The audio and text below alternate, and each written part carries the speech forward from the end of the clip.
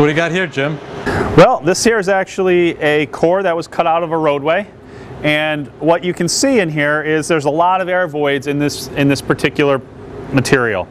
And this is really what we want to avoid when we build a roadway. When we place asphalt pavement, we want to squeeze a lot of the air voids out of it so that water and other things can't get into it. And as you can see on this particular specimen, there are a lot of air voids in here, and this would not be a really good pavement that you'd want to have on your road because it's not going to last very long because of the amount of damage that Mother Nature will do to it with water and air. And so as you can see, there's a lot of air voids in it. The other thing, there's two other things I wanted to show you. This is actually a full depth core from Route 2.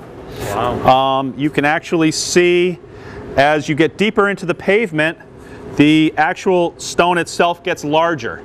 And the reason it gets larger is the deeper you go, the more strength larger stone can support.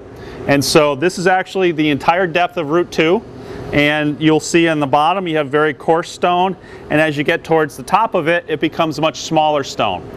We use the coarse stone on the bottom for strength, and then we use the smaller stone on the top because it provides a better riding surface as well as a more durable surface for environmental damage to resist that, so that you don't end up with nearly as much cracking and other problems that can occur from the roadway itself. It's probably what, 15 inches of pavement?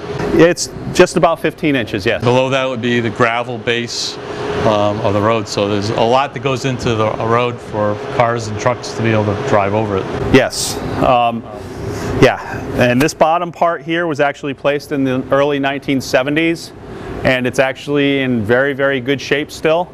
And so now it's actually a really good condition, so that now to rehab the road, all that has to be done is the very top surface is removed, and then it's replaced every 10 years or so. And in South Windsor, our roads, we have about 3 to 4 inches of asphalt on most of our residential roads. I think on Buckland Road we have about 7 inches, so Buckland Road has about half the amount of pavement of Route 2.